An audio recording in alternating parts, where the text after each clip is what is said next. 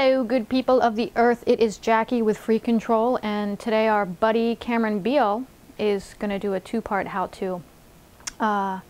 First off, he's going to show us how to repair an XLR cable, and he's going to also show us how to make a microphone out of an old speaker. So check it out.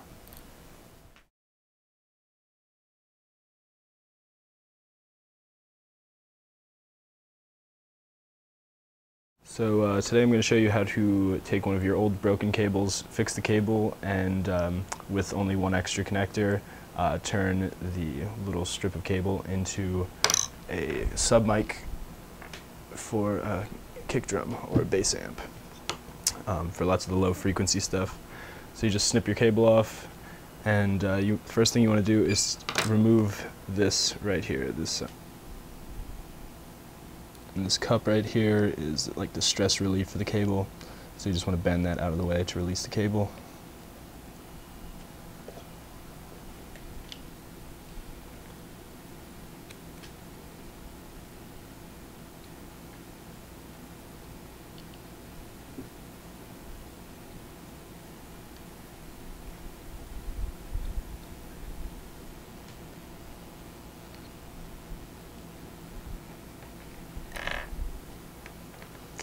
Once you have that disconnected,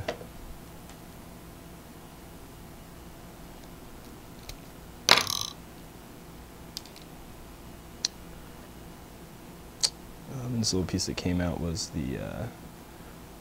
for the ground that goes and just slides right back in there. Alright, now this is the piece that you're going to be soldering back onto the cable to fix your mic cable that was previously broken. So you just strip off the end of the cable.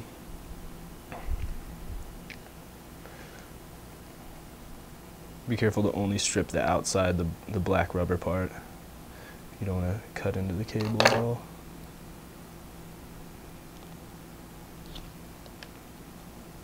There you go. And now this exposed cable right here, this is the ground that'll go on pin 1 of your XLR connector.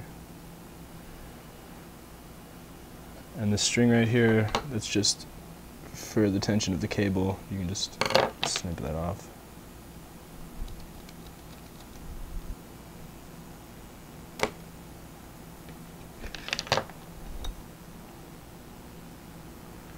You can just take them all and twist them together. And then you want to take your strippers and get the positive and negative wires down to just the bare wire. You can see that this is the hot, that it's red, the coating on the outside.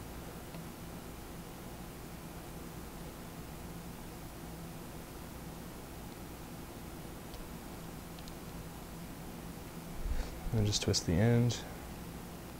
And this white one is the negative.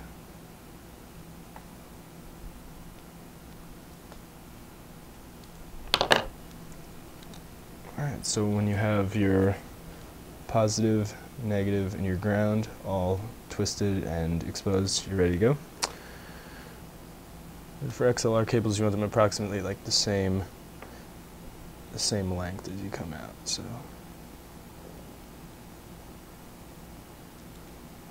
that's pretty close. First thing you want to do is you want to tin the tip of all of your wires.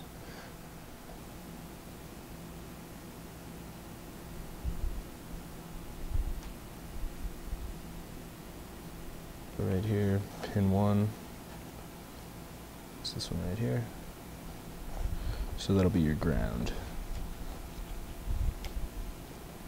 which is this exposed one right here.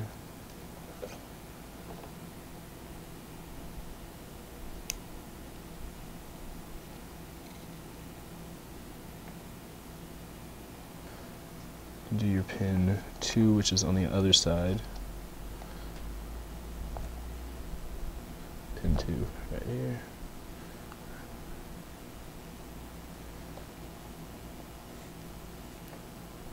Which is your hot, which is this red one.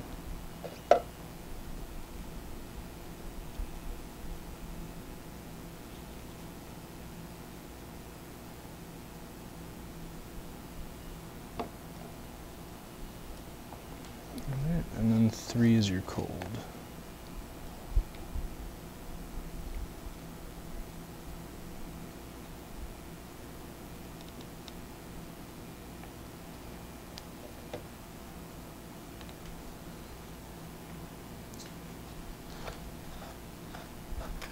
Alright, the last thing you want to do is, if you have a little extra exposed wire,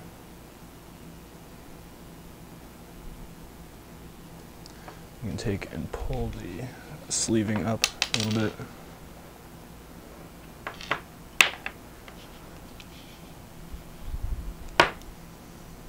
To cover up a little more of the wire. If you can't pull the wire up far enough to cover up all this exposed wire, you should use heat shrink, and you know, it's never a bad idea.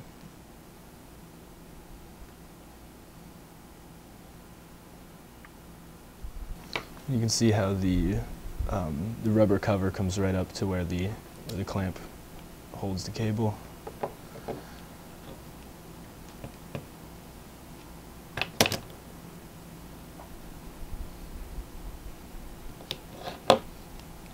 You just take your pliers and squeeze.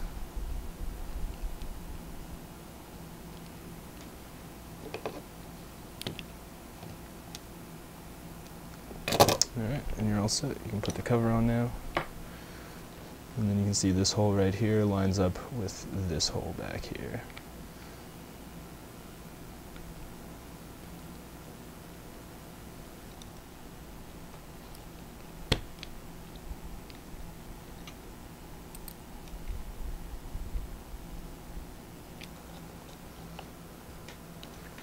Alright, and there you go. There's your cable.